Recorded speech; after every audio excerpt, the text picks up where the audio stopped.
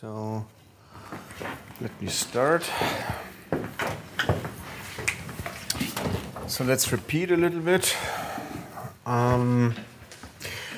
First,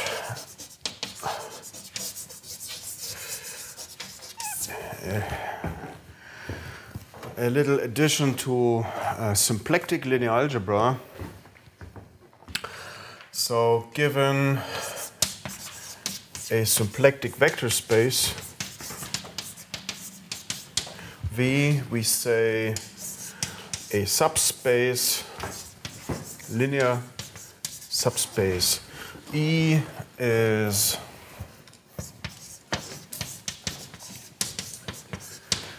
or maybe repeat first the symplectic perpendicular space is the set of all V in V such that omega on VW vanishes for all W in E.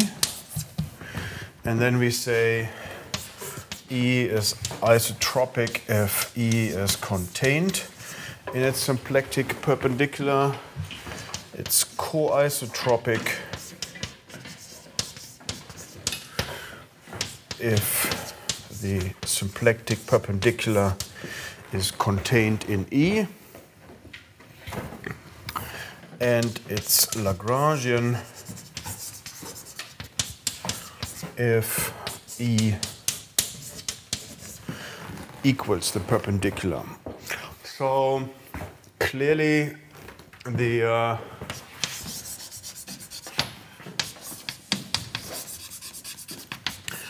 perpendicular space is always codimensional to the space E. So if E is contained in the perpendicular space, so let's say dimension of V is 2n, then that means dimension of E is at most n. Co-isotropic dimension of E is at least n, and this means dimension of E is precisely n. Yeah, so example, if we have a symplectic basis E1 to En, F1 to Fn, then span of E1 to Ek is isotropic.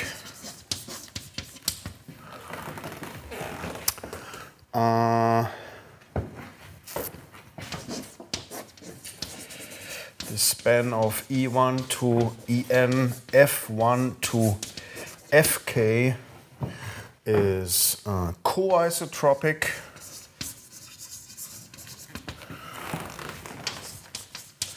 And the span of E1 to En is Lagrangian. Yeah, because the symplectic perpendicular to the span of E1 to Ek contains all the F1 to Fn and precisely E1 to Ek again. Yeah, sorry, no, this is nonsense. The symplectic perpendicular contains E1 to Ek plus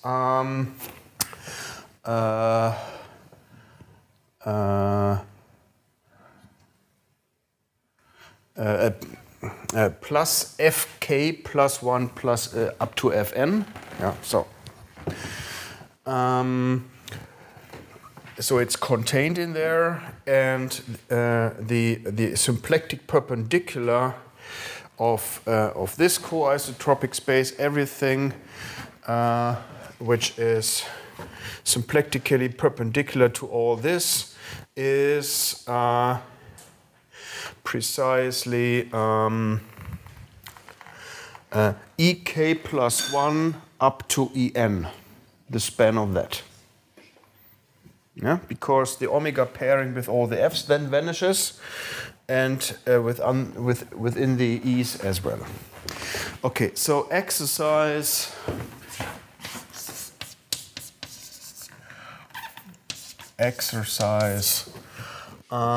given En subspace of V to N, a Lagrangian subspace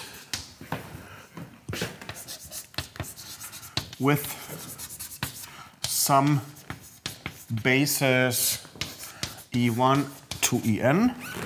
Yeah, so if we turn this around and we first give ourselves a Lagrangian subvector space, we take an arbitrary basis of that, then we can extend this to a symplectic basis.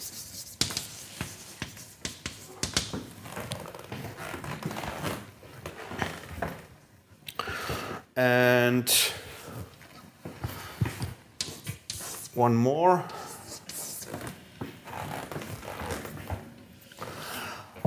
If we take the Lagrangian Grassmannian, which means the space of all Lagrangian subvector spaces of R to N. This is diffeomorphic, or equivalent, isomorphic to the homogeneous space UN, the group of unitary matrices modulo On. So if we represent unitary matrices by complex n by n matrices, then those unitary matrices which have only real coefficients, this gives exactly On. So this is a subgroup. So if you take the quotient, which is not a group anymore, then I claim this is a possible representation of the Lagrangian Grassmannian.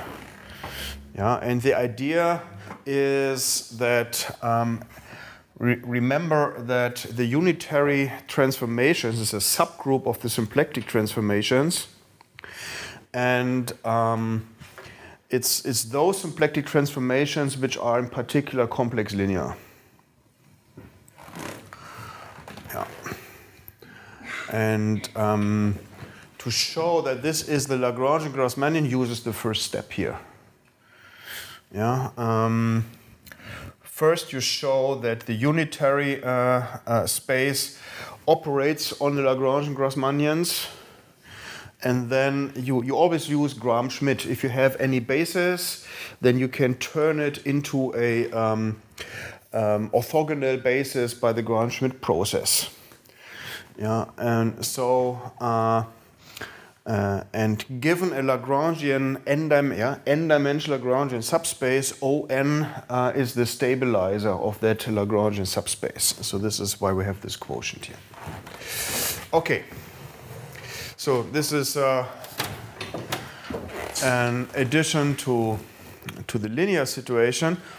And then yesterday we have seen the following.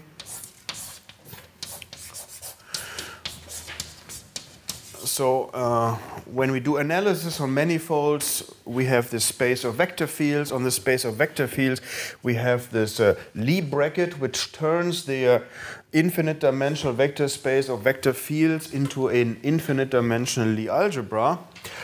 And if we have a symplectic structure on the manifold, then we can consider subspaces of vector fields. First, those vector fields whose generated flow leaves the symplectic structure invariant, which is equivalent to those vector fields which are omega dual to closed one-forms. And in particular, if they are omega dual to exact one-forms, we call them Hamiltonian vector fields. So, and we saw yesterday that the Lie bracket applied to two Hamiltonian vector fields is again Hamiltonian. And there is an isomorphism of this to the space of functions modulo the constants, because every vector field which is omega dual to an exact one form can be identified with a function, and the function is unique up to a constant. And we have seen that the corresponding Lie bracket on vector fields can already be defined on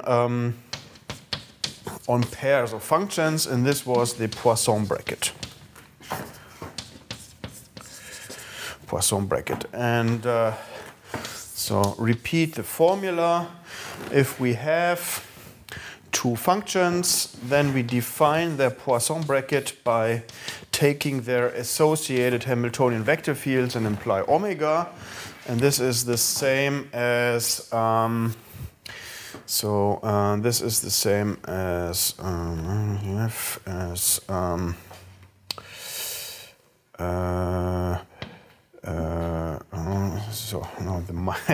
the minus sign. So this is minus df on xg, or the same as xf applied to g. All right. Okay. So this is correct. Okay. And then we defined two notions. We consider now tuples of functions on our manifold, let's say k many functions, and we had two different notions of independence. We say that these k functions are called geometrically independent if their common exterior power of the differentials vanishes nowhere. And that means f1 up to fk seen as a map from M to Rk is a submersion. So therefore the preimage of any k vector in M is the k-fold intersection of k many level surfaces for each function for the corresponding coefficient of that vector, and that will be a codimension k submanifold by this assumption.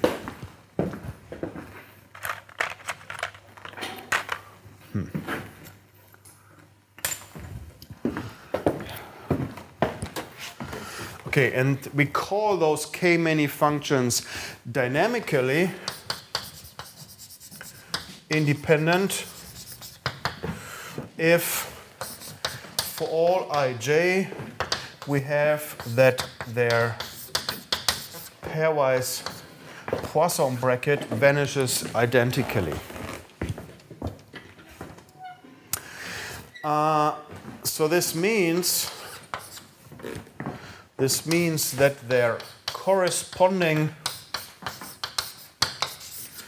Hamiltonian vector fields have vanishing brackets, which means that they commute. We call this commutation. Why? Because this is equivalent to the fact that the generated flows for those vector fields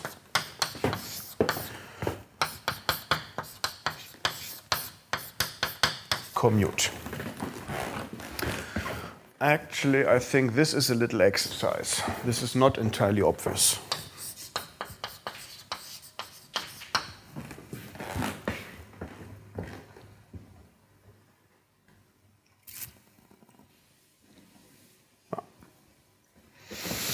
Okay. All right. So now, first observation. So let F be the k tuple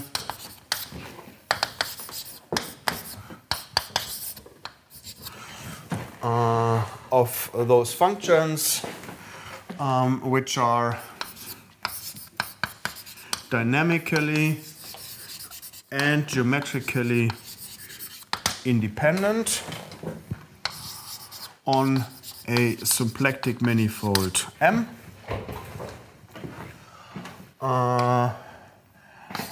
Let C be any vector in Rk, then the level surface, so the joint level surface N being the pre-image of C, yeah, which is the intersection of, you can write it like this, intersection J equals 1 to K of Fj inverse Cj, where Cj is the jth coordinate of C. So I'm just writing this so to realize that this is a k-fold intersection of hypersurfaces. Then this set is a co-isotropic submanifold. Now the fact that it's a submanifold I already explained. This comes purely from the geometric independence. That's the classical implicit function theorem. So we have to show the co-isotropic property. So we have to show that the tangent space at some point x of n contains its symplectic perpendicular. Okay, so how do we do this?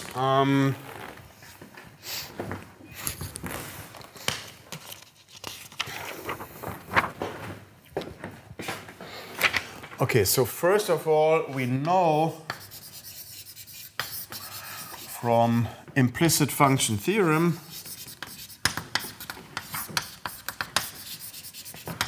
that the tangent space of n is the intersection of the kernels of each differential I equals 1 to k at x. So I claim that if I take the Hamiltonian vector fields of those k-many functions at the point x, then their span is contained in the tangent space. Why that? Well, if the tangent space is the intersection of all those kernels, I just have to take the ith differential for any I and apply it to any of these vector fields. And this is by definition xfj xfj at x xfj, let's put it like that, xfj applied to the function fi at x, which by definition is the Poisson bracket fj with fi, and that evaluated at x, and by assumption this vanishes. So therefore we have this kernel property. Now I want to show this this property. Suppose I have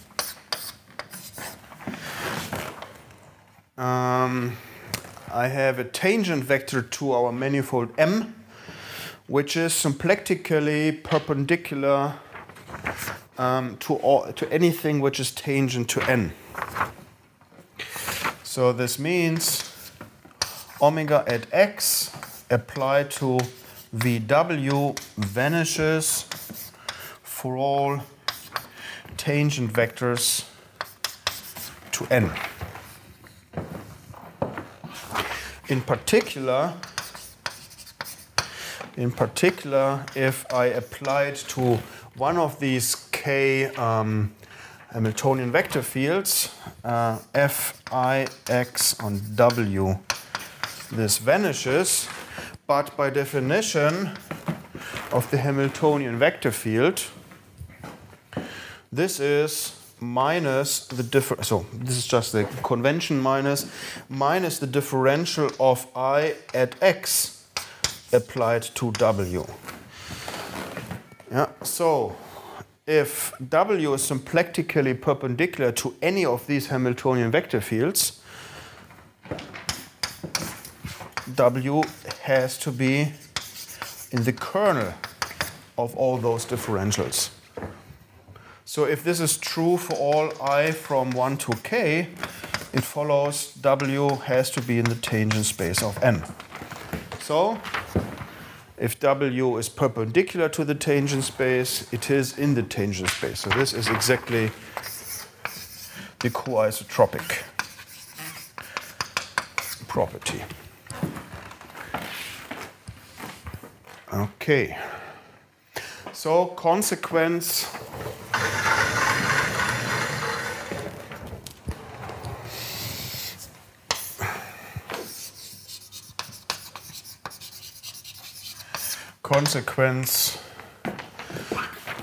if we have this dynamic and geometric independence,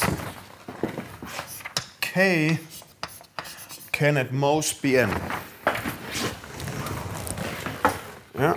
So the smallest possible dimension for a coisotropic subspace is n. Yeah, and if it reaches this smallest possible dimension, then it is automatically identical to itself, to its perpendicular, and then it's Lagrangian. And if k equals n, then n is a Lagrangian submanifold. Okay. So we actually can. Okay, let's continue from here before we formulate the theorem.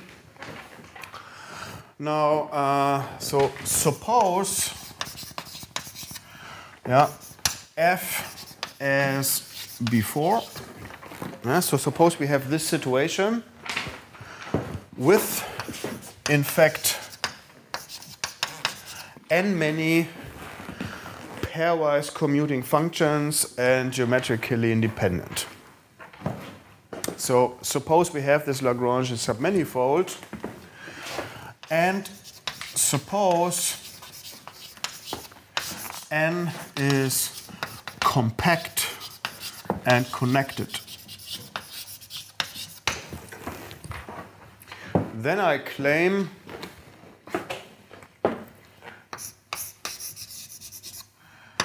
then n has to be diffeomorphic to the standard torus. So why is that true? So that is not at all obvious, and this is a pretty strong statement.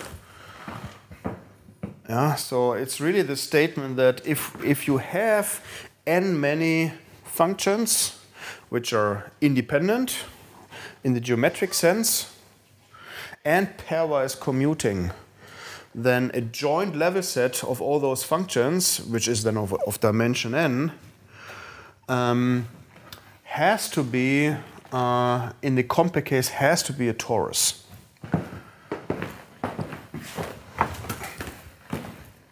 So clearly,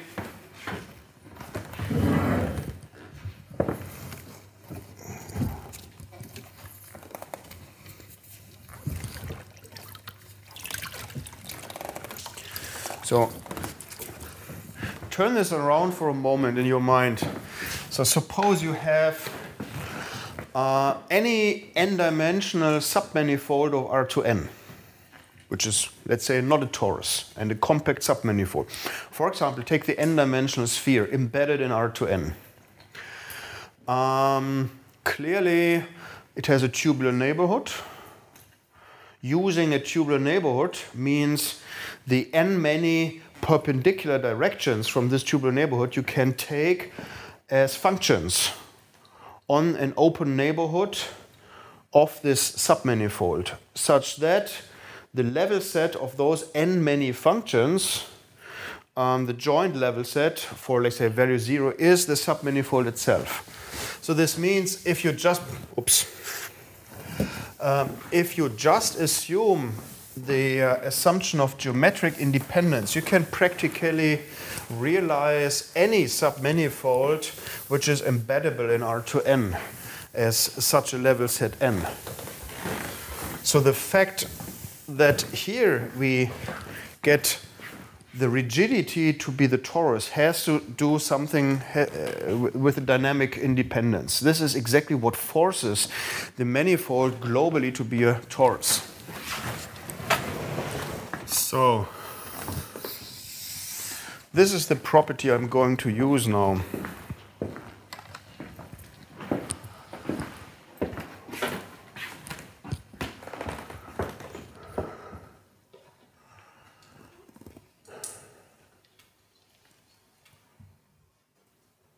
So I really recommend this exercise.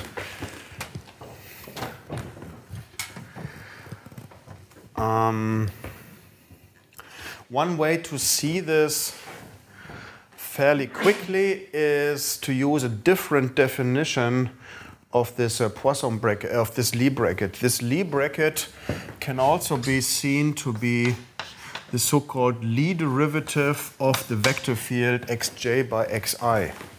So Lie derivative is always the same definition. You take the flow generated by this vector field, which is a one-parameter family of diffeomorphisms. Then you use these diffeomorphisms to transform the given object here.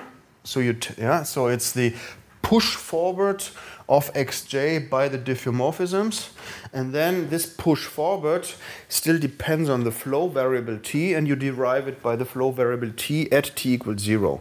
So it's the infinitesimal transformation of this vector field by that vector field. And by this you can see that what you have to show is that if you compose with fsx, this must be an I. Sorry. If you compose with with phi s xi inverse from the right, then this vector field is invariant. So if you derive, if you compose it with, so if you conjugate this flow with the other flow and you derive it by s. Then you get the Lie bracket. This is what you have to show. So for the converse, if the Lie bracket vanish, then you get this commutativity. Okay, so now we're using this commutativity. So we have the fact, we have these n many functions which are dynamically pairwise commuting. So this means exactly this statement. I don't have to repeat this. So moreover, n being compact follows each flow is defined on n for all s in R. Also, we use the fact n is invariant under each flow, because n is the joint level set. It's particular. N is in particular.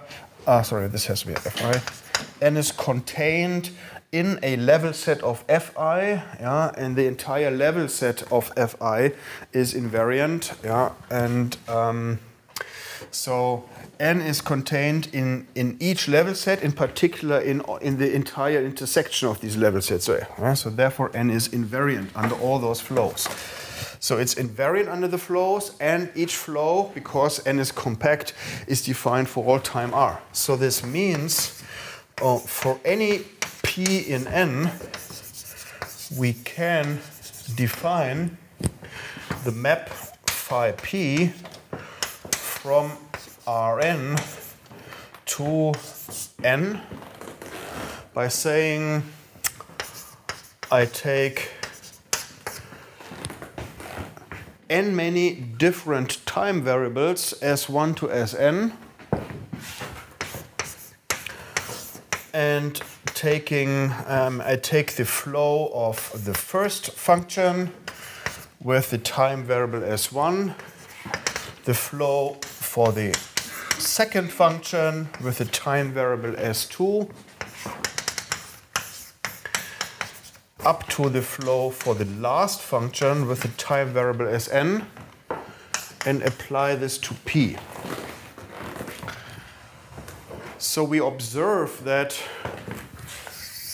this does not depend on the order of these n many variables. So you can, because these flows all commute, you can swap them in any order you like. So that means we also can compute if we take the differential. So first of all, this is well defined, and if I derive this in any of these directions,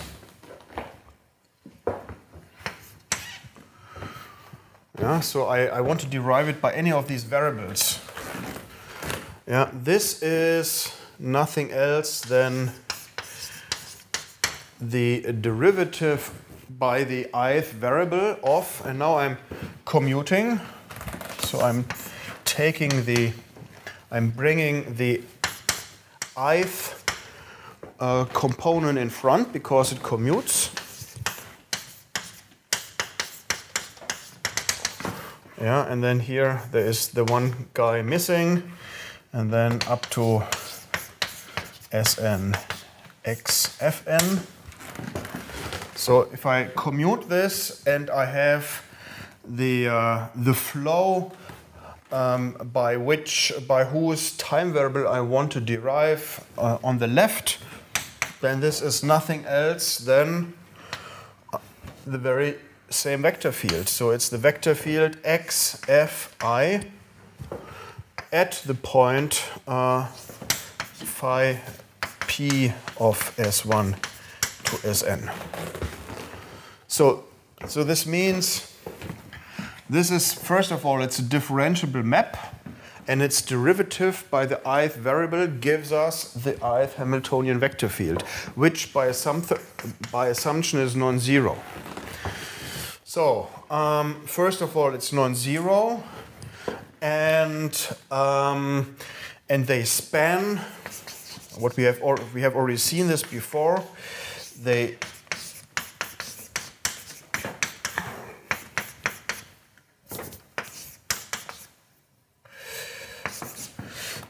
span the tangent space, so they are linear independent. So this means phi p is a local diffeomorphism.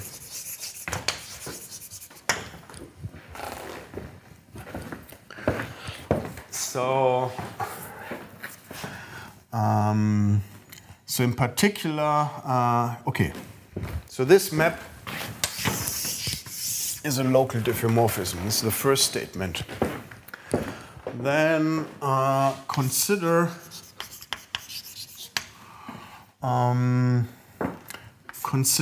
gamma to be the set of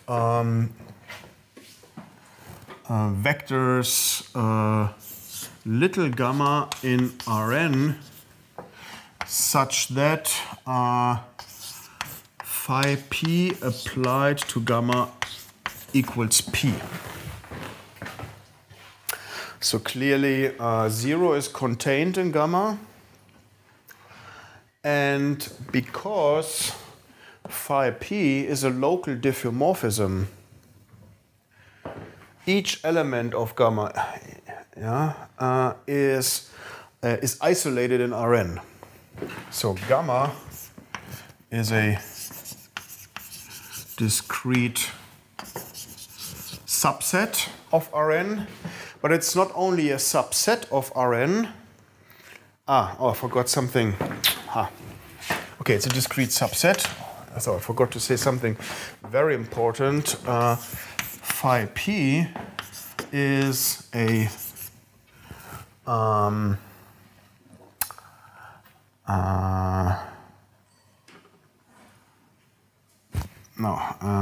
so phi p gives an Rn action on n by saying any vector sigma on fall x in n and sigma in Rn, we say sigma on x is defined to be phi of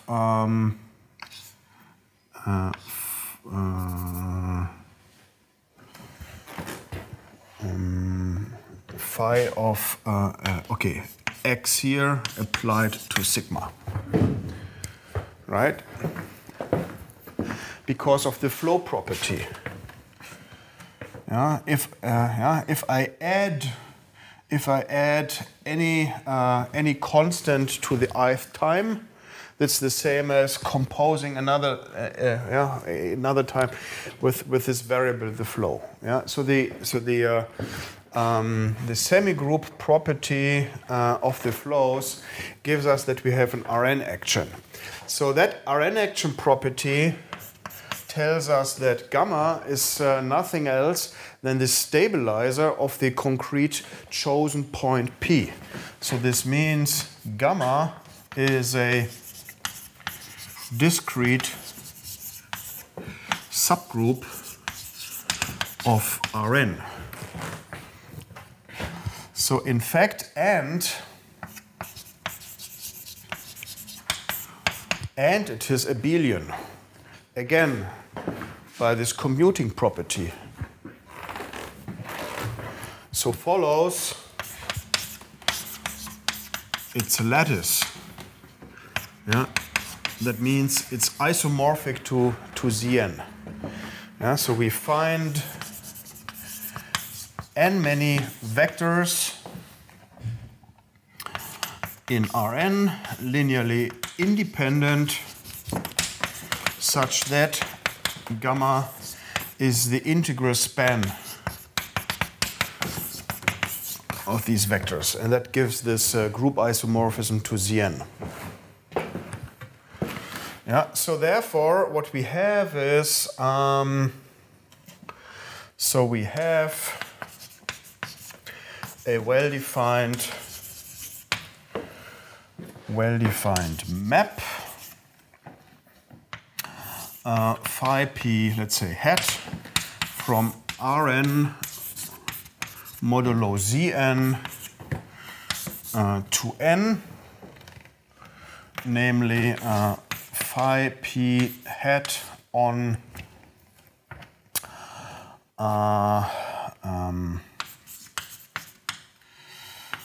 S1 up to Sn is defined as phi p of or let's put it phi p of S1 times gamma 1 plus, let's not use Sn, that's a little bit misleading. Let's call these variables x1 to xn. Yeah, because using these basis vector gamma 1 to gamma n, yeah, I'm actually doing a linear coordinate change on Rn. Yeah, so these xn's are not the same as the sn's. The sn's play the role of the canonical Cartesian coordinates on Rn, whereas these x1 to xn are new coordinates on Rn. Yeah, so it's a different Rn. Yeah, and I'm taking the gamma 1 to gamma n as a basis. Yeah, so this is a full n vector, and if I take the n many coordinates, Euclidean Cartesian coordinates of this n vector, then these are the s1 to sn. Okay, and the way I defined it, I see that this is a bijection, and since phi p is a local diffeomorphism, this whole thing is a diffeomorphism. So we see n is diffeomorphic to the standard torus.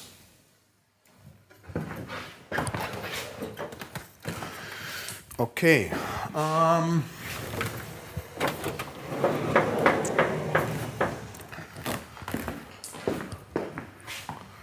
So now the important statement is that not only, so let's repeat what we have been doing. We assume that we have a maximal system of dynamically and geometrically independent functions on our symplectic manifold. Maximal in the sense that we can at most have n many of those. And if we take a joint level set, pre-image of a vector, if we take such a n-dimensional submanifold n, and if we assume that it is compact, then it has to be a torus. Actually, what happens if n is not compact? Well, if n is not compact, we have, most of these statements work. Yeah, we only have to be careful that the flows are well defined. So in general, we need to assume, we have to guarantee some condition that the flows are defined for all variables Si to be in R.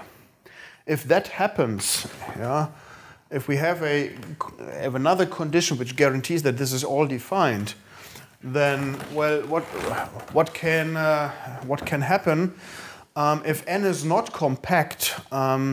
Essentially, the typical situation which we have is that we have finitely many directions in which we have some kind of compactness. So the usual thing which we will expect is we have some directions in which we have compactness where they are wrapping up. So it's not a lattice of full rank; it's just a small sublattice. We still have an Rn action on the level set, and we just have to see in how many independent directions we have actually this wrapping up. So in general, we should expect that the level set, if it's not fully compact, it's not a torus, then maybe it's some sort of k-dimensional cylinder, filling some non-compact region of the given symplectic submanifold.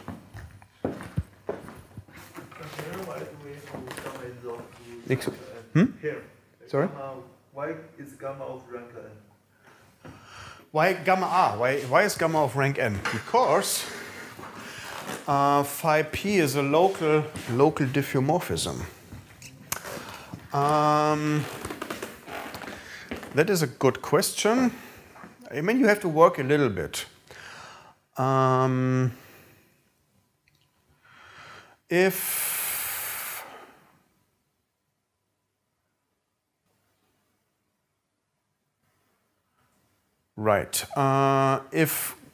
If you have more, if you need more vectors to span gamma, then gamma cannot be discrete in Rn. Yeah, they have to have accumulation points. Yeah, so if you have, okay, so take a generating set of gamma, yeah, so that they generate everything. Yeah, so take those vectors. Those vectors might turn out to be linearly independent over Z, but they are certainly not linearly independent over R, because the entire space Rn is n-dimensional. No, I mean if gamma has the less rank. Because of compactness. Yeah, that's right. Our assumption in the very beginning was n is compact and connected. Yeah, connected means that clearly this map, because Rn is connected, we can only reach a connected component of n. And by compactness, the map has to be onto. And if we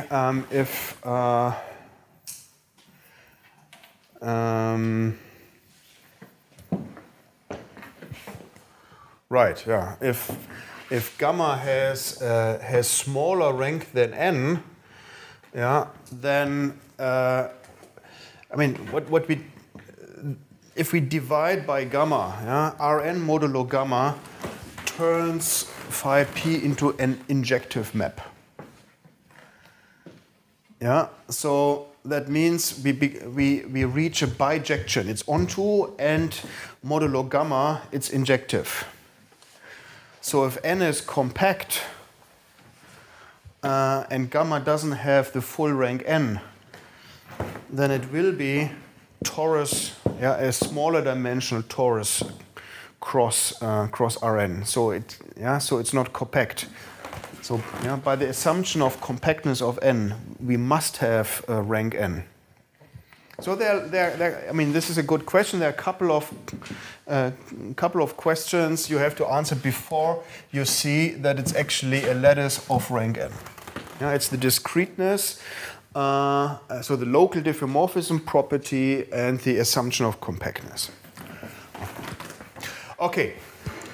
So right. So. Now I want to go a step further.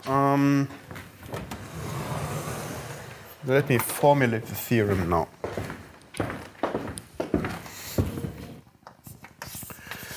So let's first give this whole thing a name. We say let M2n omega be symplectic manifold. Suppose we have n many functions on this manifold which are geometrically and dynamically independent. Then this situation, manifold function symplectic structure, is called a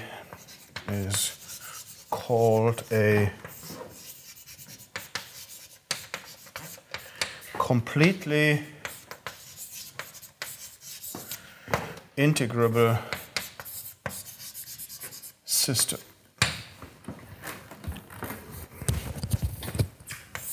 Yeah, call it CIS. Okay, theorem by Arnold, Rees-Joost, and Liouville. It says the following. Let this completely integral system be given, and assume that the level set of 0. Yeah? Without loss of generality, we take the pre-image of 0. If you'd like to take any other value, then you simply add some constant to those functions. Adding constant to the functions doesn't change anything, yeah, because they're still pairwise commuting. So we assume that it's non-empty, and again we assume it's compact and connected.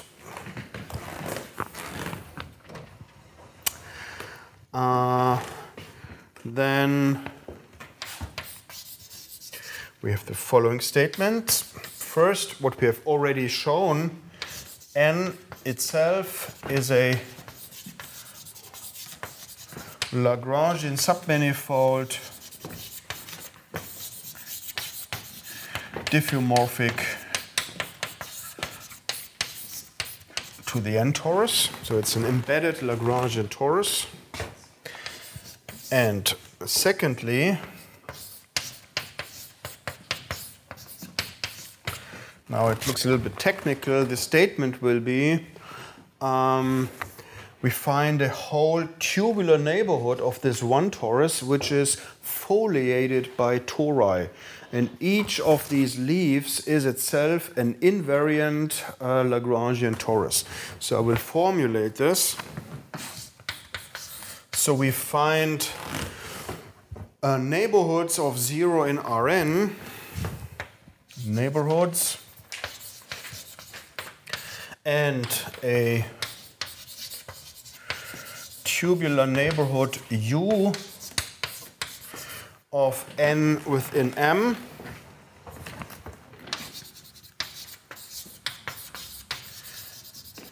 and diffeomorphisms, first mu from D2 onto D1,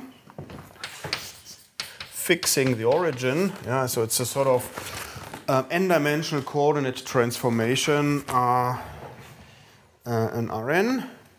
And now the most important thing is this tubular neighborhood map psi.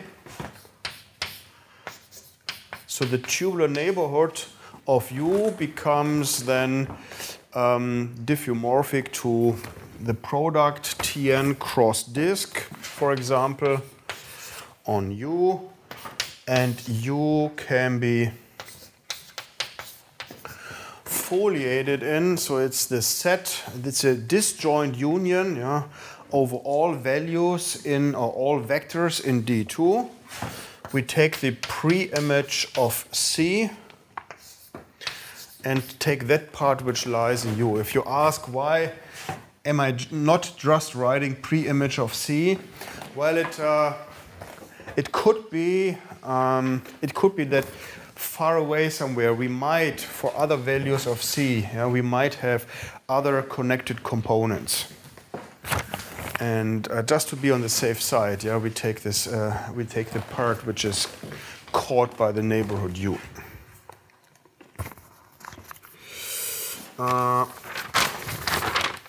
Such that,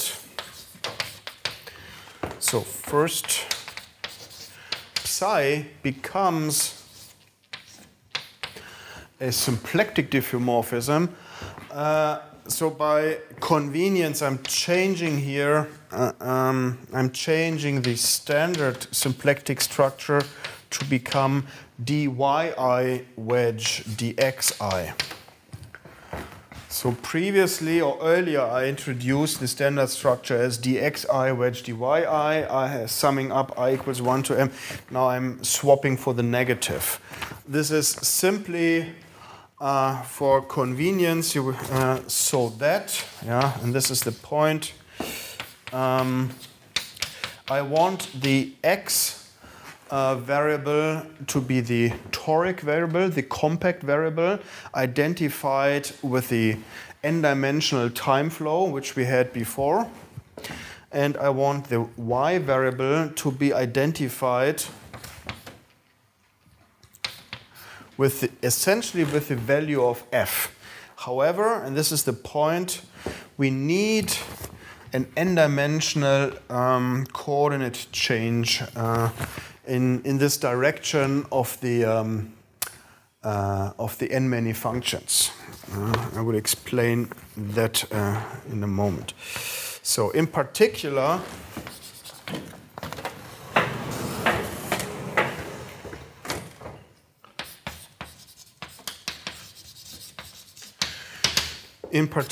we have that the torus where the d1 coordinate is the origin, yeah. So for y equals 0, the standard torus is mapped onto n, which is the pre-image of 0. And for any other y, the torus is mapped onto the piece in the level set for a value c within the neighborhood u, where y is given by mu of c.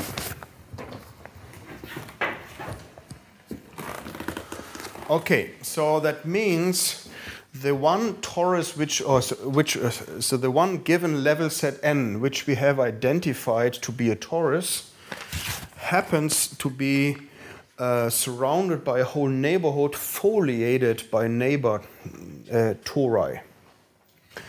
So you can sort of take the following picture.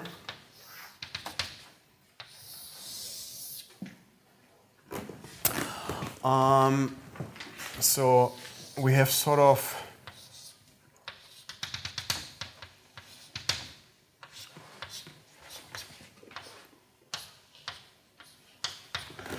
so we have this sort of foliated set of tori. And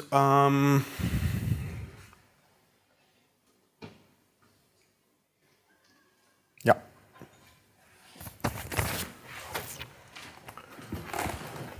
So the usual situation is, usually we cannot expect on a given symplectic manifold those functions to be everywhere geometrically independent. Yeah? Somewhere we will have critical values. So for example, so this picture suggestively looks like that these tori, anyway, this is the wrong picture. This is a picture in dimension 3, and we should rather have something in dimension 4, which I cannot draw. It looks like this tori is shrinking to become sort of a degenerate torus. But then in the middle here, of course, then we would have singular points for those functions f. So in any case, this is anyway just a local statement for a sufficient neighborhood of the given set n. So this is the first statement, and now we have the following corollary.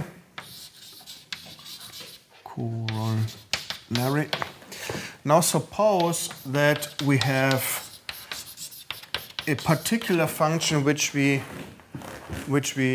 use as Hamiltonian, such that this Hamiltonian commutes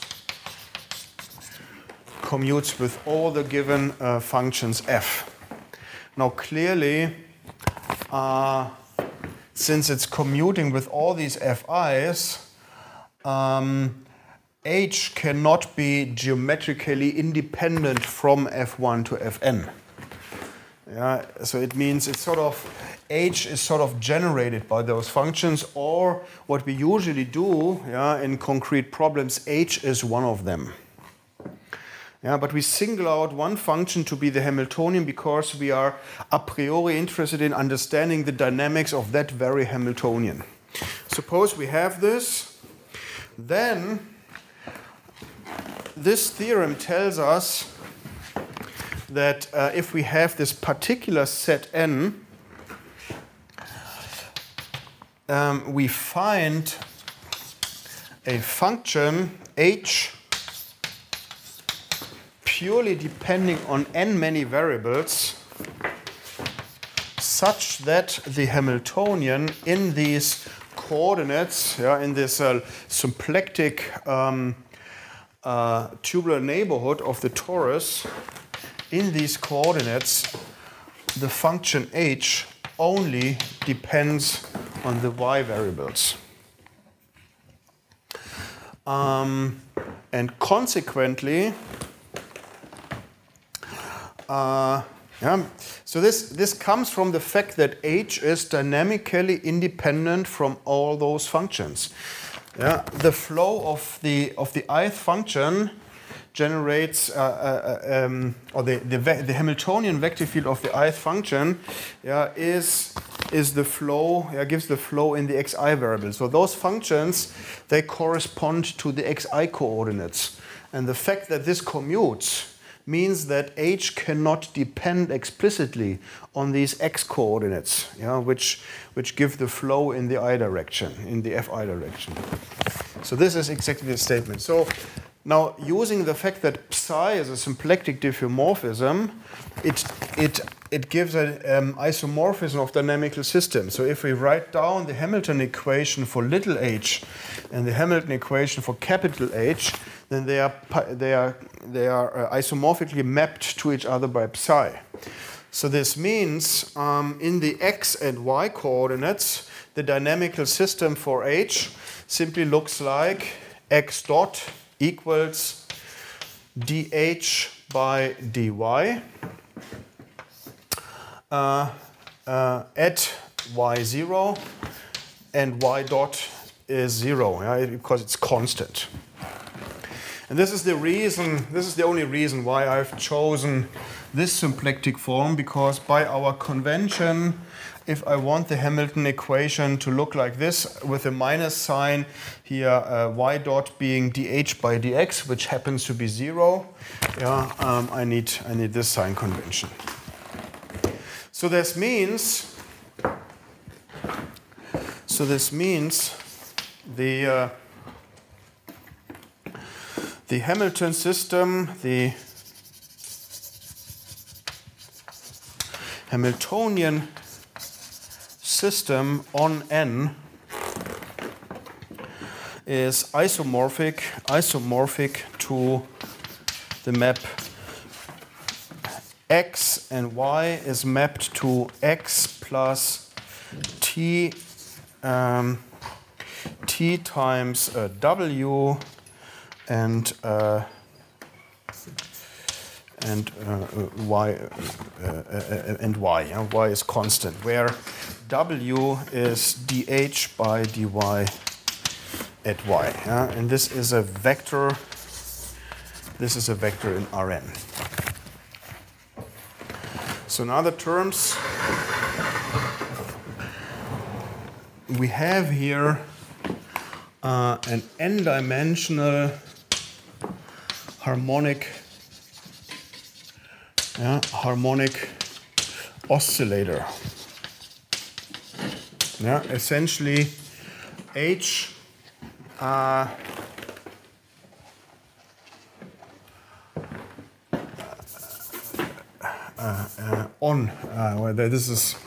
this is not entirely true.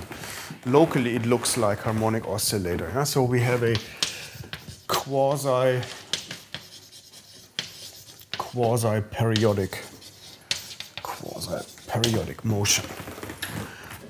Because now it depends on these frequencies omega 1 to omega n, these n many coordinates, whether orbits on n close up or densely fill the torus. They close up for some points when we have at least two frequencies which are rationally dependent. And if they're all rationally independent, then each orbit fills the whole torus densely. Okay, so harmonic oscillator is not completely true, because so far we are just considering this one level set n. Harmonic oscillator, the general harmonic oscillator would be h of y is sum I equals 1 to n 1/2 omega I y squared. Yeah. So this would mean this is a special case, yeah, of a Hamiltonian system, of a completely integrable system, yeah, and Fi could be, for example, sorry, y squared, I squared here, would be the ith summand of this Hamiltonian, yeah, and clearly they are all pairwise commuting, and apart from the subset where one of these y coordinates 0. This is the singular situation which you have to take out. Everywhere else, they are geometrically independent. Yeah? The differentials vanish nowhere, and they're linearly independent. Yeah? And because in the y variables they're quadratic, the differential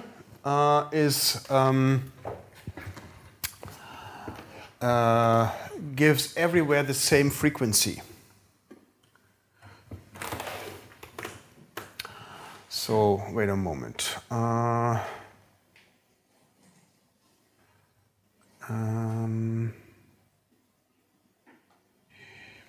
By the h.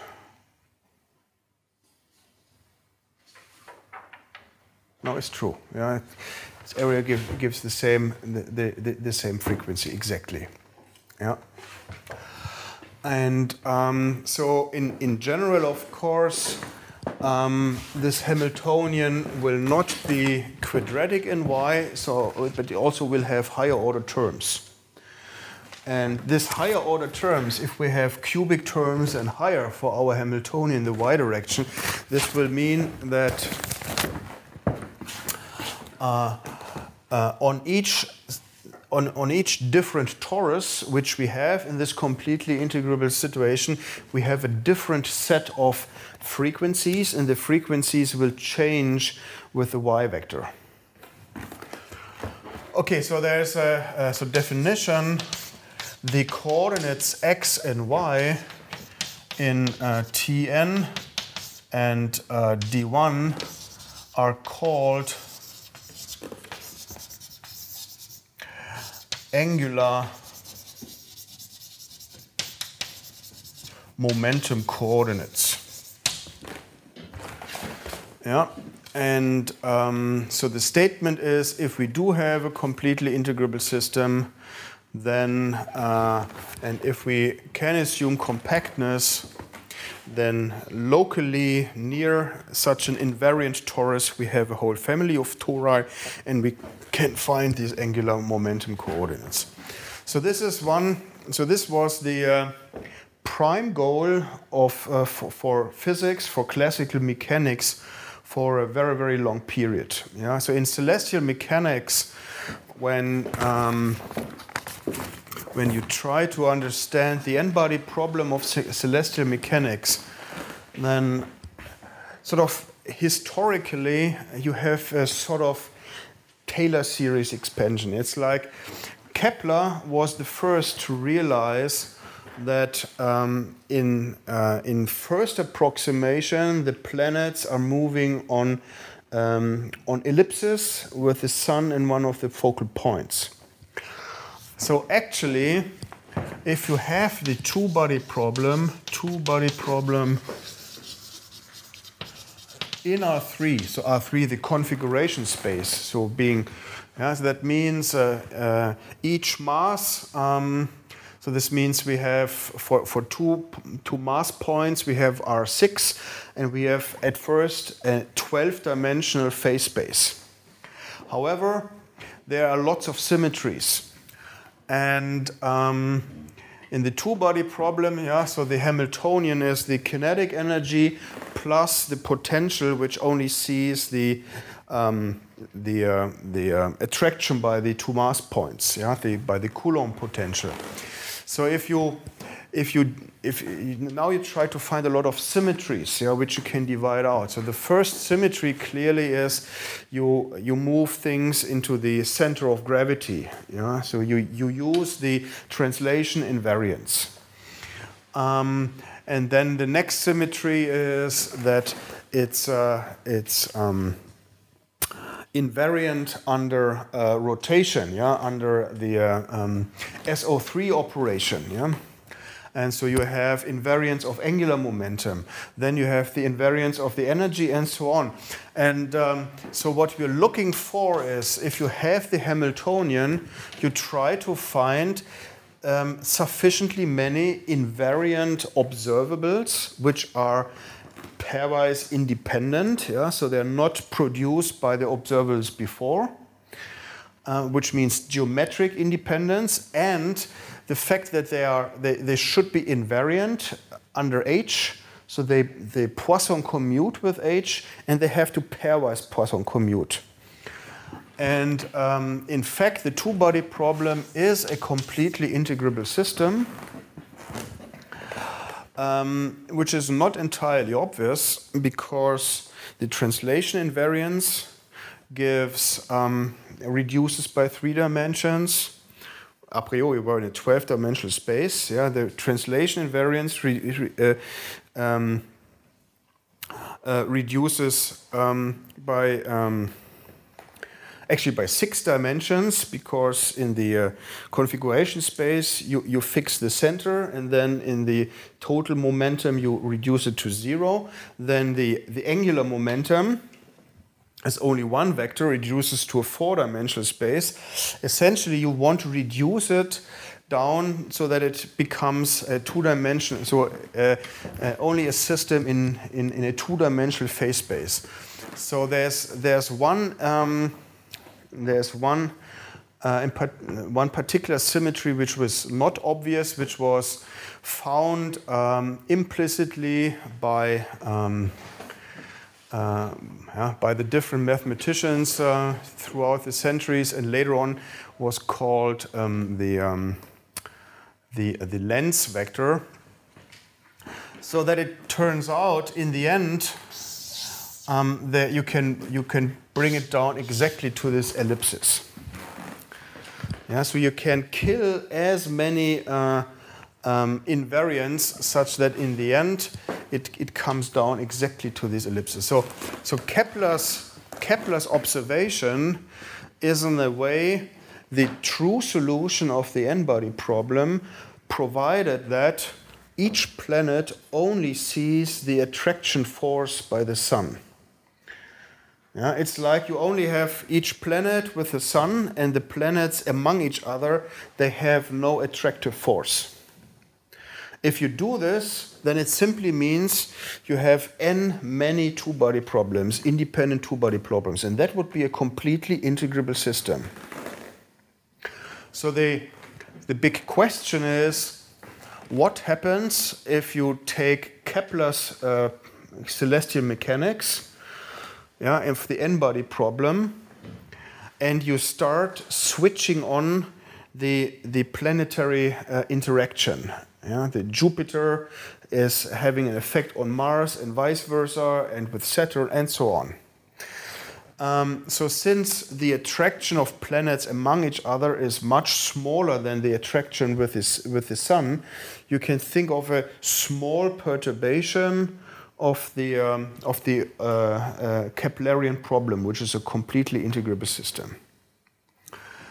And so that question was for a very long time open, and already for the three-body problem, already saying sun and 2 planets, altogether 3-body, it was completely unclear what would happen with this perturbation of the Keplerian problem until essentially the end of the 19th century. There was a prize set out by the King of Norway in 1880s sometime, 1882 or something, to figure out whether the 3-body problem is stable or eventually will become unstable, and one of the 3 points, 3 masses, might be kicked out of the system. And it was Poincaré who showed actually that the three-body problem is not solvable. It's not completely integrable, because he was able to show the instability. Okay, so this is what we're going to see next week. And now for the remaining time, I would like to explain a little bit the proof of the theorem. I'm definitely not going to give you a full proof of this theorem. Okay, so the first step in the proof, so it goes through several steps. The first step is to show that n itself is a torus. This is what I've already explained before I wrote down the theorem.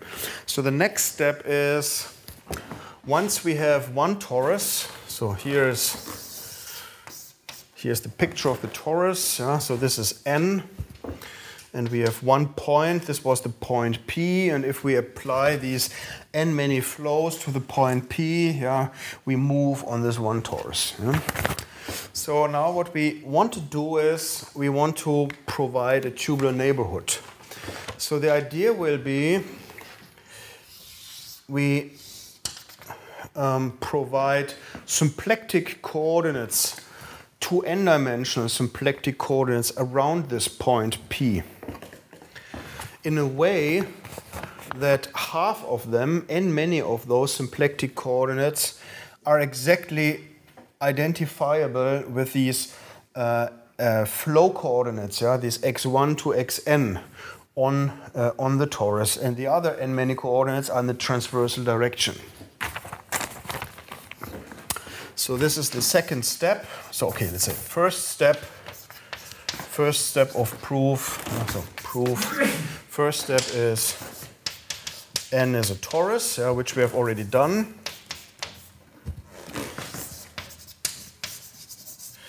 And the second step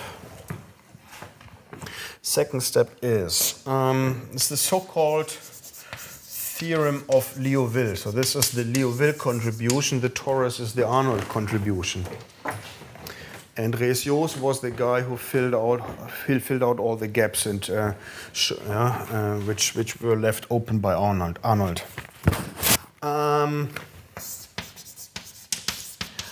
Given those n many functions, and any point, let's say P and M, so 0 was the common value at this point P,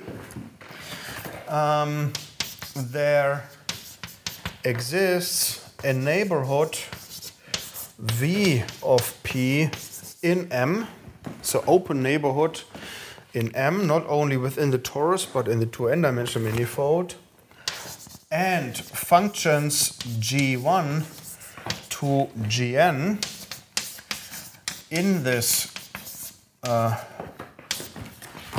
this neighborhood, each of them real valued, such that also these functions are pairwise commuting, so dynamically independent, and we have the Poisson bracket of Gi with Fj is delta Ij, and each of this function takes the value 0 on the point P, and the entire set of functions f1 to fn and then g1 to gn vanishes nowhere on V. So the consequence is, if I take the whole set of functions, first the g's and then the f's, this is a map from V to R to N. By this statement, that the entire exterior power vanishes nowhere, that means that I have 2n many linearly independent differentials. That means this is a diffeomorphism, at least locally near zero. Yeah.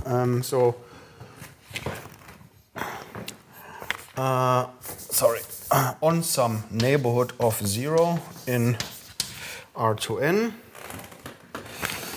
and these statements on the Poisson brackets tell us that the pullback of omega 0 is omega. So this means this is a nonlinear way of providing symplectic coordinates.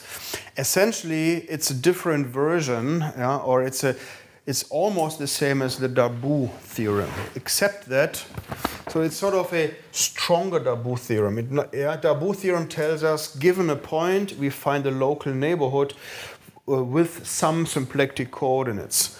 Now it says that we can find those symplectic coordinates such that they complete a set of half coordinates. We have half of the coordinates already, and we can complete them to become symplectic coordinates. This is what this theorem says. Okay, and then in this statement up there, psi is simply the inverse of this. Yeah, because the way we took them now means f composed psi at xy, yeah. So xy are now the values of, so the x are the values of the g coordinates, and y are the values of the f coordinates. Yeah? So therefore this becomes y. So note that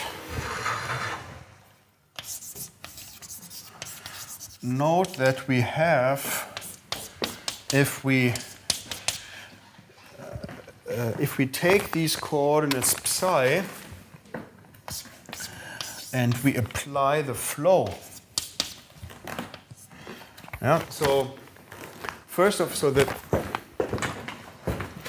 this is now this local neighborhood where we have with this chi inverse, yeah, these local psi coordinates.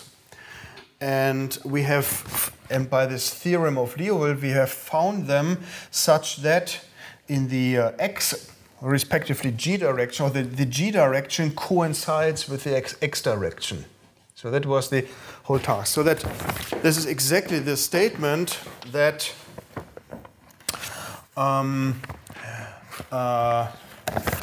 if I go in the x direction, this is identified with S. So this means the flow in the s direction corresponds to a shift in the x direction. Why is that? This is exactly what I wrote down as corollary before. Because the derivative in the s direction means it gives me the Hamiltonian vector field of the function fi. Yeah, but the Hamiltonian vector field of the function fi under those symplectic coordinates is turned into a Hamiltonian vector field corresponding to the ith coordinate y. So because y is linear, that vector field just gives the translation, yeah, the linear translation in the ith direction. Okay, and this is exactly the identity which gives me the compatibility of the x-coordinates on the torus with the x-coordinates in the neighborhood. And of course, what I'm doing now is I'm now using the flow on n to move these neighborhoods along the torus. Yeah, this is the next step. So I move it with the torus, and because of this compatibility, I see that on n it all fits together. Yeah, and also because this is just the shift, they also fit together in the other directions. Yeah, so they all fit together to become coordinates. However, there's one thing which does not fit yet. So, okay, so let's write it like the following. So I was a little bit sloppy. So they perfectly fit together on n. They might not yet fit together off n, and this is what I have to adjust. And I do this as follows. Now consider theta to be the map Rn cross. No, sorry, there's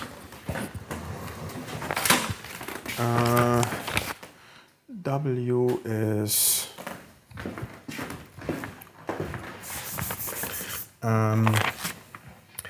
I take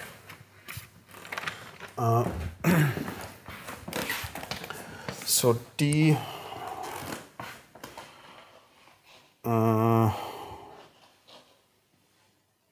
this was a little bit sloppy of me. So D is the value of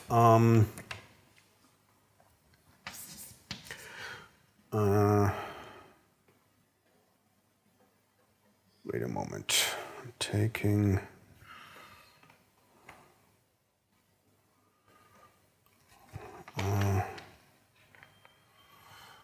let's take D of 0 is some small neighborhood of 0. So I'm defining now the map as follows.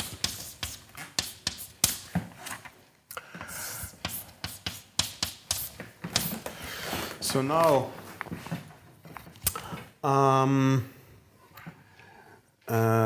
in this little ball, I just take the y coordinates, and instead of writing x here within psi, I'm writing it there, because by this formula I see that I have them twice. Either I use x here or s there. So I'm fixing 0, psi 0, 0 is the point P, and from that P on I'm using the flow. Yeah, so this means now this becomes again a local diffeomorphism in the full set of coordinates x, y. And so this is theta of xy. And clearly we have that f is invariant, because f is invariant under this flow, I see that f of theta xy is f at psi 0y and is y. So I realize I'm finished with time, so I cannot finish the proof, but I can explain what the difficulty is, which still needs to be fixed. So the problem is now, I would like to say that theta gives our requested tubular neighborhood. However, so the problem which needs to be solved is, I know that theta of so x plus gamma at 0 is theta of x 0 for all gamma in this lattice which I had before. Yeah, so this was this periodicity lattice for this n-dimensional flow. However, if I take another value y here, which is different from 0, I cannot expect theta to have the same periodicity in the x direction for different values of y. So what we can show is that for every value y, there is some lattice which describes the periodicity of theta. However, that means I have like Yeah? So it's like Rn modulo a lattice which depends on y cross this D neighborhood of 0. So this here is where the y lives, and this is where the x lives, and this gives our neighborhood U of n. Yeah. So so the set theoretically we can define this. Yeah. So it becomes a bijection. However, my domain depends on y, which is not very good. Yeah, it's you can think of this as a bundle over D0, but essentially what we want is one and the same torus cross D0 to parameterize this. So this means we have to sort of make this independent of y. So we need a y-dependent coordinate transformation in n many directions, such that the entire transformation is still a symplectic coordinate transformation. And the fact, and this can be done. Yeah. So in the space of symplectic transformations, there's still enough flexibility to arrange that. And this is the last step to be filled. So I'm sketching that. I will explain this next week. Actually, since I have to move it to next week anyway, this means I can give you also the proof then of the theorem of Liouville. Yeah? So I was wondering whether I should do this, but now I'm actually doing this because it's using the same method. It's using the method of generating functions, which is a very useful technique. So that means I will be even more sketchy about KM theory next week. Okay, so we stop here. We have one more session next week. I finish the proof and I say a little bit about KM theory to conclude that ergodicity is not a generic property of Hamiltonian systems. And then we're done. All right, thank you.